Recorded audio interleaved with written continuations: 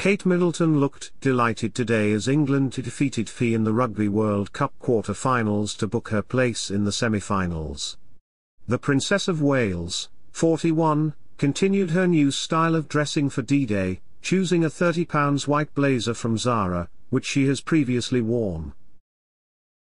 Kate, who was seen singing the national anthem at the Marseille Stadium, may have been the Red Roses' lucky charm after overseeing their stunning opening round win over Argentina at the same stadium. Welcome to Royal Experts. If you're new here, don't forget to subscribe and hit the notification bell so you don't miss any news about the British royal family. England fared better than Wales, who lost to Argentina yesterday while Prince William and George cheered on. George, who appears to have shown his loyalty to Wales, did not make the trip today. Instead, Kate was joined by Bell Beaumont, president of the World Rugby Union, and Rob Bryers, president of the Russian Football Union. The princess was joined by tens of thousands of England fans who took over the sunny city today. Supporters invaded the bars lining the streets leading to the Stade de Velodrome dressed as jockeys as they wanted Steve Borthwick's men to do the job. They were seen singing hit songs including Sweet Caroline as the idyllic French town turned English for just one day.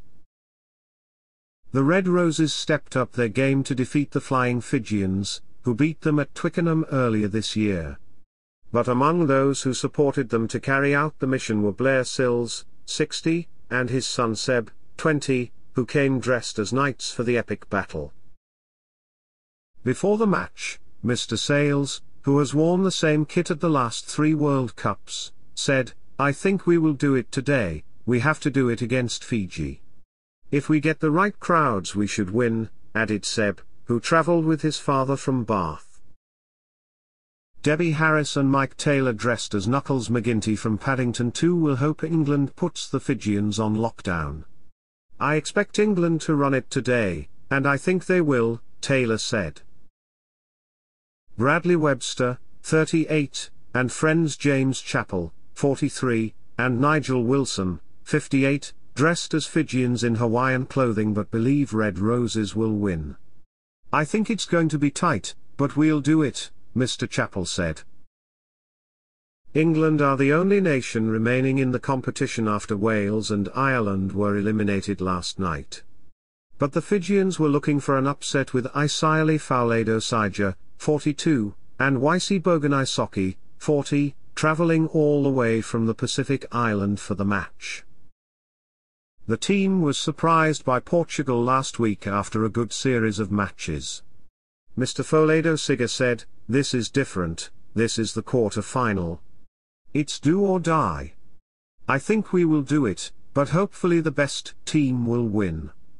It comes after Prince George made an animated display while watching Wales and Argentina play in the Rugby World Cup quarter-final.